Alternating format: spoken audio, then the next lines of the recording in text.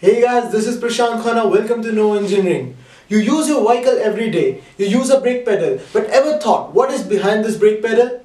So today I'm going to tell you about the hydraulic braking system in our cars.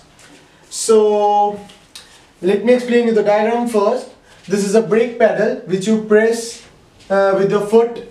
This is the brake fluid reservoir. This is the master cylinder. This is the piston. This is a return spring. This is hydraulic line, and these are the brake caliper pistons. This is a brake disc.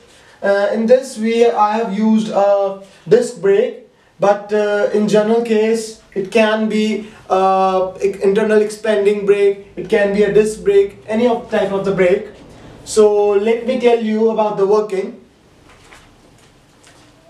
When you apply the brake, the piston pushes the brake fluid into the hydraulic lines and some extra fluid into the brake fluid reservoir, which also helps piston 1 to move forward, making our braking effort less.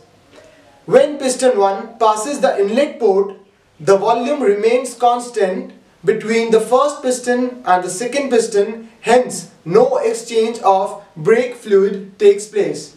Whereas in the same time, the brake fluid which was in front of piston 1 is pushed fully into hydraulic lines, which further pushes brake caliper piston to generate frictional force on the brake disc, which stops the vehicle or a machine.